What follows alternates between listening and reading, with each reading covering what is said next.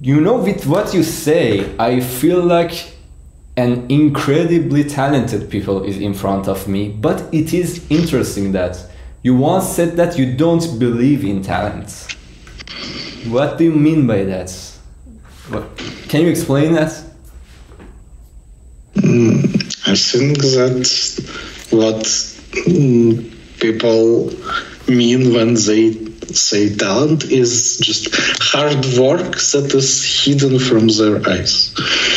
Right. I spent a lot of time getting good. Like I wasn't great at 10 years old. I read books. I spent a lot of time practicing solving problems, and then I became better and better. Right. So it was there might be like some genetical thing, but I believe that mostly like 99% is hard work for sure, at least 99%. Right. And like the genetic thing is mainly like, do you get interested in something? Like, I believe that a lot of people who could be like Nutellas, let's say, like Legendary Grandmasters,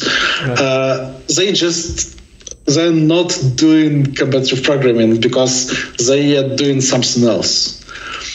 Like, if you take some, I don't know, great historian, or maybe like molecular biologist, right. or like if you take a person who like was dedicated and become great in some area, if they chose a different area, like when they were 10, maybe they would become great in that area. It's just like you choose something to do and then you become better in that. Right. Right, gotcha. So you believe that 99% of it is hard work and talent is, or genetic is at most 1%. So yeah. Does that mean that everybody, if trained properly, can become an LGM? I think so, yes. Awesome.